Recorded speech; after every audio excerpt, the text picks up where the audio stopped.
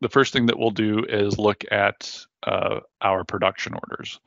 I can start here with this one that's currently in a in-process state, just to look around at that a little bit, so we can see some of the information about it, when this order actually started, when it was planned to start, what recipe we're using. And we got this batch sequence down here, and we see that it's currently in an in-process state. So I can go ahead and create a batch sequence for that. And again, this stuff may be automated, so if your ERP is already providing this information, that would come through as part of the integration. And so I can see, this batch sequence, and then I could release that off and send that off to the factory floor to be actually produced. If we look at that recipe though, right, so we're looking at this ethanol-based solvent, it might be interesting to understand what that recipe really means, right? And so what we can do is flip over to our recipe here. And so we have here is our large batch ethanol solvent recipe. And then we can see that series of operations that we need to go through. So we have a material prep, a premix, a react, a finish, and a package. If we move over to the edge side, so this is, so we've switched hats here, and now we're looking at this from an operator on the shop floor. So we can see that one of these jobs has already started, and maybe we take this next one. This is where our operators are going to start jobs and spend a lot of their time working. We can get this job started, and once it gets started, we can start seeing the information that we're collecting along the way. For pre-mixing, what we're going to do is focus on some of this consumption. So now we can start seeing how that recipe starts working with the jobs that we're dealing with.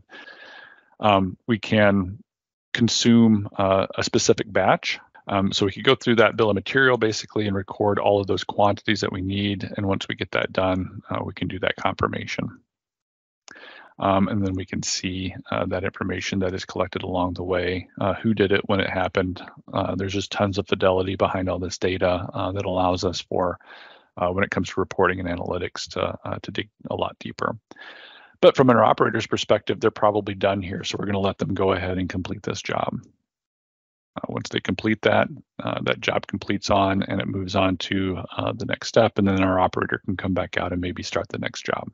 If we take a look at the next operation, which would be our reaction step, here we have our list of, we've logged onto our reactor work center now, right? If we take a look at that thing, so we're probably monitoring things. So if we look, if we come over, we can see our operator has access to, in this case, the temperature of that reaction chamber that we're running that through.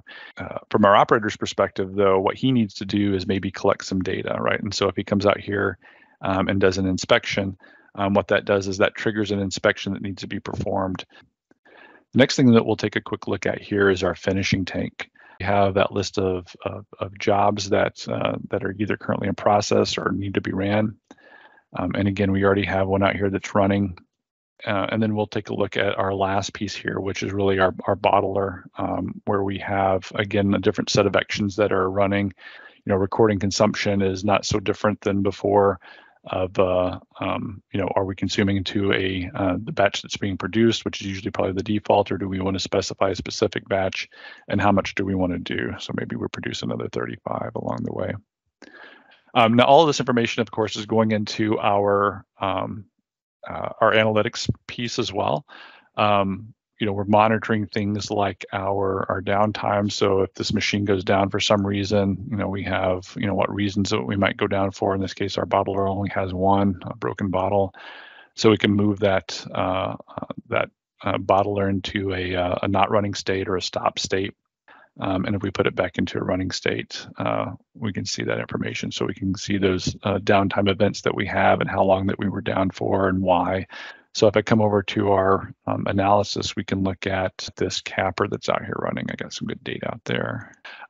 So we have, this capper that's out there running that's been collecting, data along the way.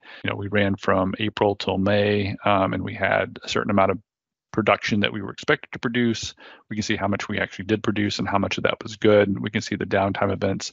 So a very typical kind of OEE set of KPIs you might expect.